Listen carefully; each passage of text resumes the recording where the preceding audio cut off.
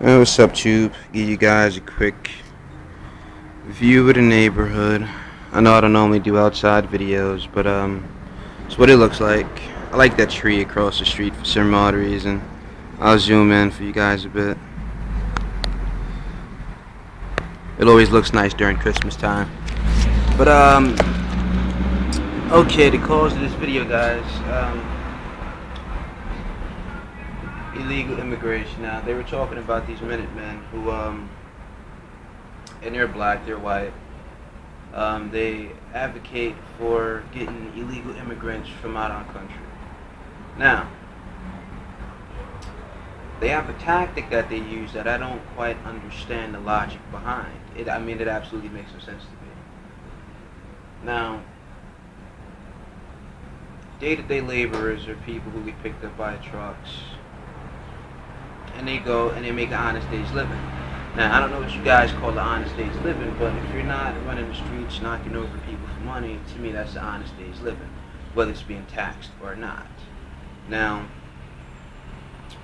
these people use, they hold signs and protests and so forth and so on. I don't get the logic behind that. Now, if you're upset about crime that comes from people who get in this country illegally, I would think the last thing you would want to do to the groups of them who are at least working and are not out stealing, pillaging, and raping and committing all sorts of atrocious crimes, those should be the last groups of immigrants you would want to bother. If anything, I would think you would want to help these sorts of people, or at least advocate for them to get their papers, or to get green cards or working visas or whatever the case is. These aren't the people you want to send back into the streets without. What do you really think is going to happen? No one starves quietly. I don't care who you are, what ethnic or cultural background you come from.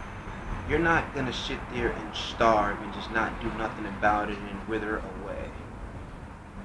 Now, that goes for black people, white people, Chinese, whoever you are. Whether you're from this country or not from this country. If you are being denied work and you can't make a living to feed yourself, feed your kids, you're going to turn to the street element. You don't even have to be a bad person to do something like that. At the end of the day, it's called survival. Now, granted, I'm all for people coming here legally. I understand it's better for our economy, but at the same time, I'm not worried about the guys who are day-to-day laborers and things of that nature. I don't mind that, because they're not out here killing and raping and pillaging and so forth and so on. It's the ones that aren't that you have to actually worry about. So, with that said, that whole logic has to be one of the stupidest ways to go about trying to help our illegal immigration problem here. Now, if you guys were advocating for the actual criminals and you were going after the criminal element of it, you would have my respect and you would have my praise.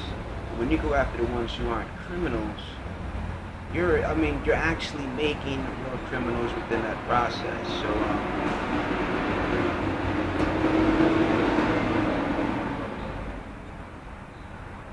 at the end of the day, I just don't understand that logic, period.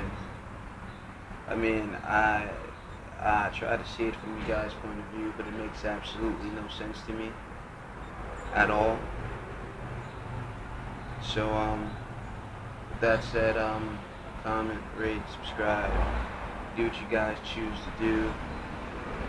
Reach one and teach one, and if anybody has an answer to that dumbass logic, please, drop me a line, tell me something, because that makes no sense to me.